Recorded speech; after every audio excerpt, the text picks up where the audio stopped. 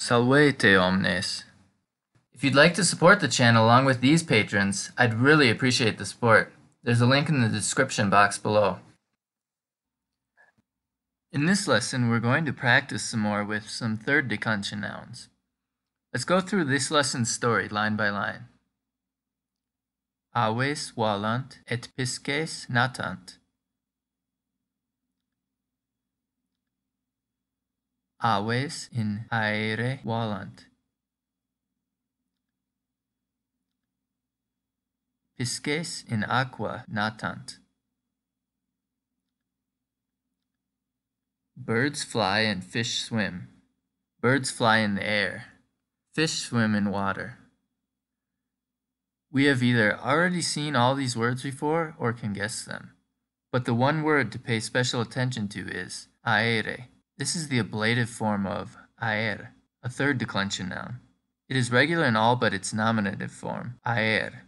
But this is easy to remember since it's so close to its English equivalent, air. The story continues. Quo modo haec aves dicitur? Quo modo, what mode, or in what way? And do you recognize dicitur?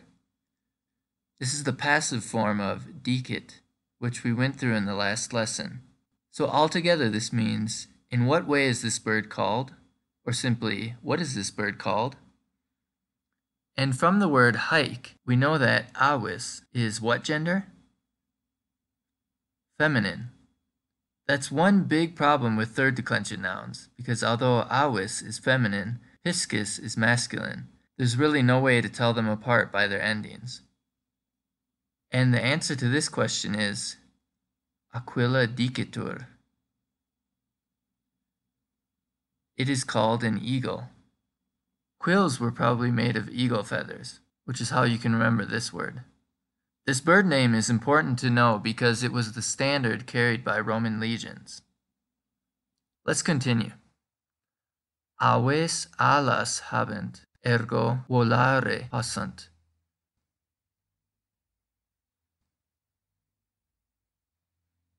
Aves alis volant. Birds have wings, therefore they can fly. Birds fly with their wings. This is the first time we have seen the ablative form used on its own.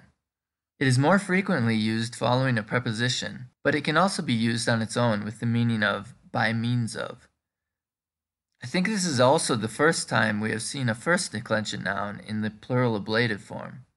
However, first and second declension nouns have the same ending, is. The next sentence contains the plural ablative form of a third declension noun.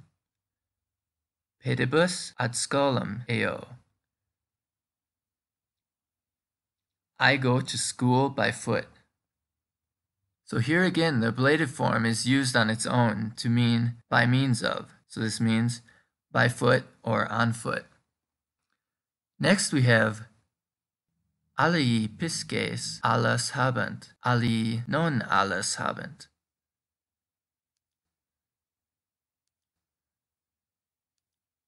Here's the plural form of the word alius, which means other. So this sort of means others fish have wings, others don't have wings.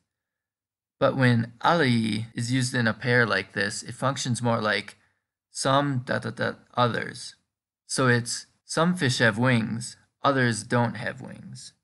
At this point, it shouldn't be surprising that alius must be declined to match the noun that follows.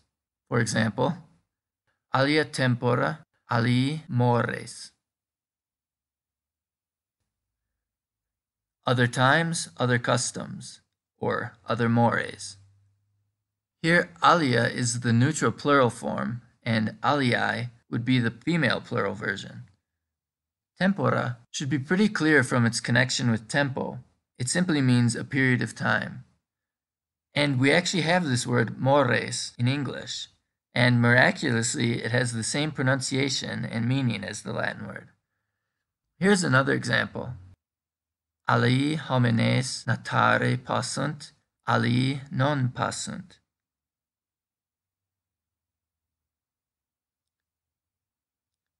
Homines is another third declension noun, and it is which gender?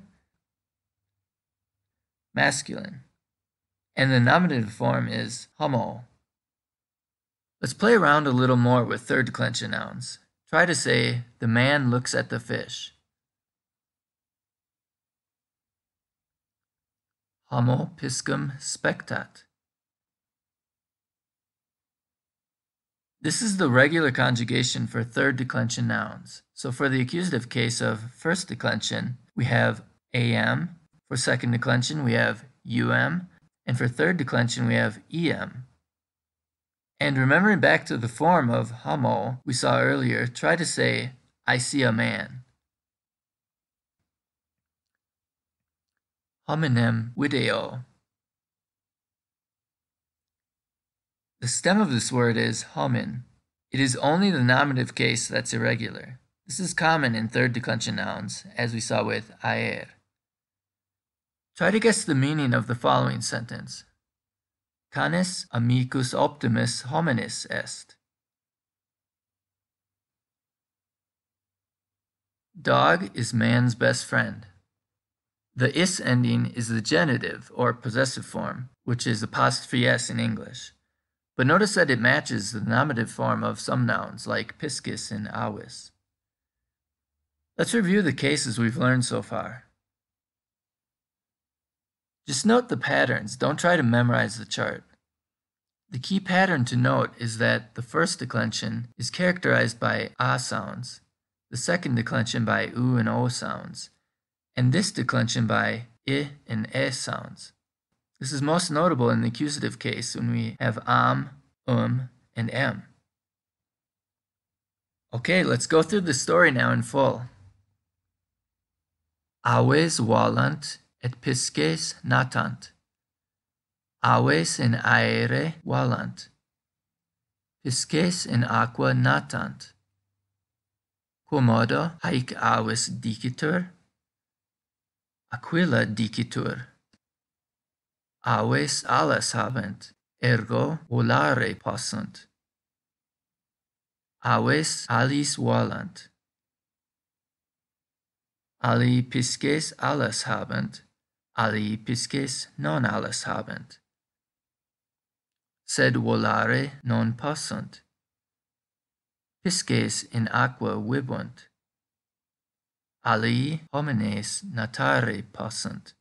Ali non possunt. Be sure to like, subscribe, and share, and if you can, consider supporting the channel on Patreon. Gratias!